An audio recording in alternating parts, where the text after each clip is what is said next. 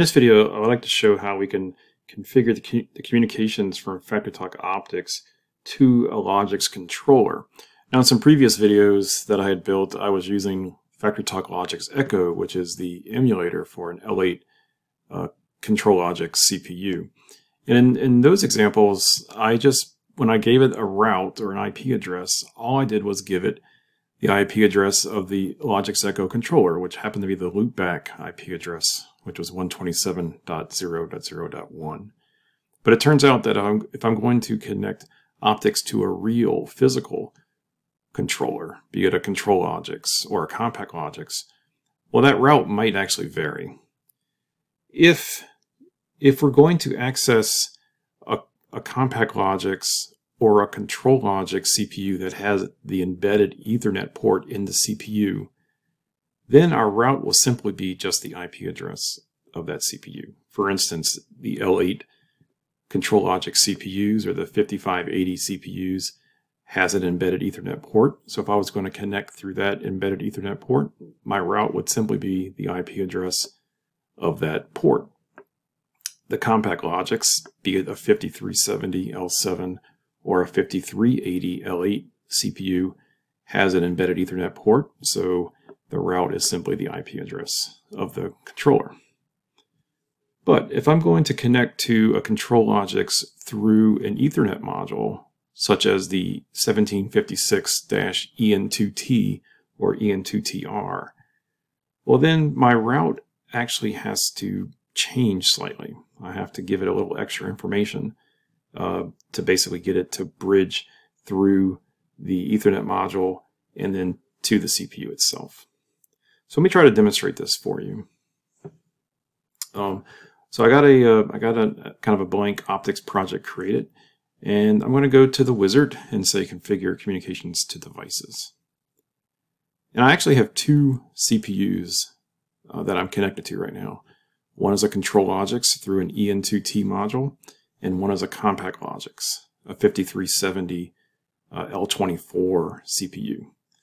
So I'm going to do the CompactLogix first. Let's just show you that it's simply typing in the IP address. That's all we got to do. So I'm going to say new communications or new station. It's going to be an RA EtherNet IP station. I'm going to hit next. Now for the route, I'm going to simply type in the IP address of that CompactLogix. Again, I'm connecting to an L24 CompactLogix CPU. I'll hit next. I'm going to rename it to L24 CPU, and I will choose next. Now, I have two options to do my tags, importing my tags. I can do offline, which I can point to the ACD file, or I can do online. And to prove that the route is done properly here, I like to do online. So I chose online. It was able to go onto the network and connect to the controller and see the tags that are inside of it. So prior to starting this video, I'd made a few simple tags here, test 1, 2, 3, and 4, as well as the local IO tags that are already created there.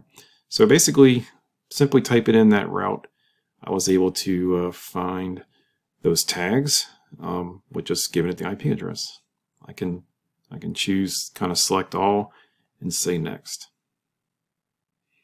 If I come over here to communication drivers or COM drivers, RA EtherNet, L24, tags, controller tags, and there they are. Now, I'm going to do the same thing, but for the ControlLogix. So for my ControlLogix example, again, I have a 1756 EN2T module in the chassis, as well as a CPU in the chassis. Now, the CPU is currently in slot 0, and the Ethernet module is currently in slot 1. So I'm going to right-click here on Ethernet IP driver 1, and I'm going to say new station. And this time I didn't do the wizard, I just built it here. So when I go new station, we can see that we entered a new station here. I'm going to go ahead and rename this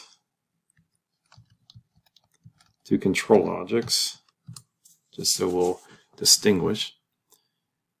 And if I expand here, we'll see there's tags and types and tag importer, but I have not given it a route yet.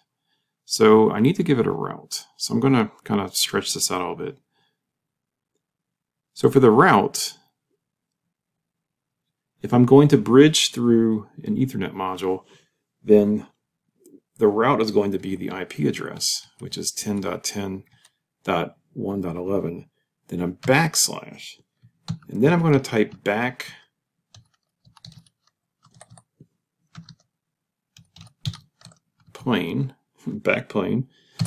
slash, and then the slot that the CPU is currently located in, which is, in my case, is slot 0. I'm going to hit enter. Now again, if I'm bridging through an Ethernet module to get to the CPU, if I just gave it the IP address without the backslash, backplane, backslash 0 or the slot, then it's not going to connect. It's not going to find the tags. It's not going to allow you to import. So this route, this syntax is very important when we're bridging through an Ethernet module. So being that I didn't do the wizard, now that I have my route created, I can double click on this tag importer, which is underneath the ControlLogix. And this will give me my ability to say offline or online. So I'm going to choose online.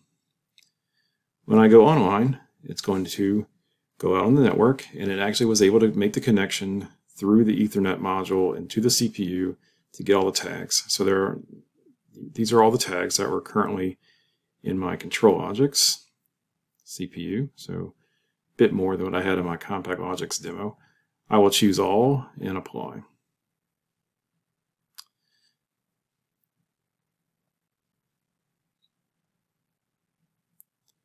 So now we can see that underneath my ControlLogix, my tags, all the tags imported, as well as my CompactLogix, all my tags imported there as well.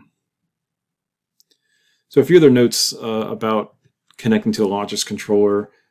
One, you do have to be at version 32 firmware or higher in order for Optix to work with the Logix controller. So the RA EtherNet IP driver will support Logix controllers that have firmware version 32 or higher.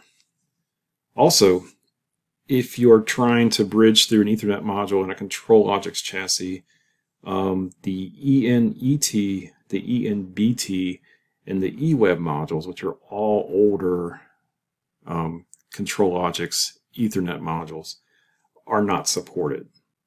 So we're going to use our newer Ethernet modules, such as the EN2T, the EN2TR, or the EN4T, the EN4TR. Those will be supported for Optix. So again, version 32, and we want to make sure we have one of the newer Ethernet modules as well.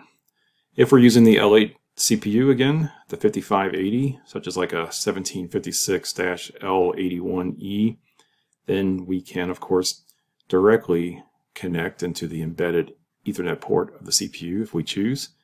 And again, if we were to use the embedded Ethernet port, we do not need to put the backslash, backplane, backslash slot. We could just put the IP address as the route.